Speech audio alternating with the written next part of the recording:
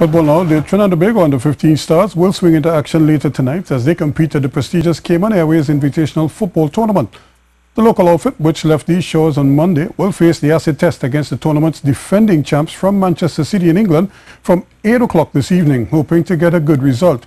But winning isn't everything for Coach Russell Ladapim, who just wants to see the kids continue to grow and develop and put into practice what they've been working on in those practice sessions.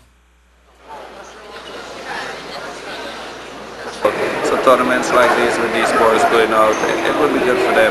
I mean, ideally if we can get between 8 and 12 international games for each player before tournament, then we know what we can expect when we go into these tournaments. So fantastic opportunity for them. Taking part in this tournament, which runs through the weekend and gives the youngsters a great education in playing against foreign teams and understanding life on tour, away from home and family.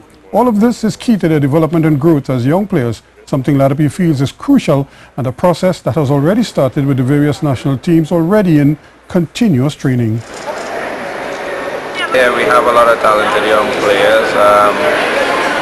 They want to learn, they're hungry for success, they're hungry to represent their country. So yes, I'm quite happy with what I'm seeing so far.